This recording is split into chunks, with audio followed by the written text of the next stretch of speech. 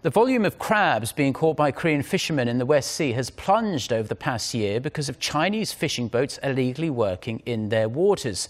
South Korea's maritime ministry says the cumulative crab catch from January to April came to slightly over 660 tons. That is less than a third of the amount caught during the same period last year. Korean fishermen are pointing the blame squarely at Chinese fishing boats. They're demanding more effective measures against illegal operations. The South Korean government has vowed to take action, but it could prove to be rather complicated, as most of the illegal fishing takes place near the de facto maritime border between North and South Korea.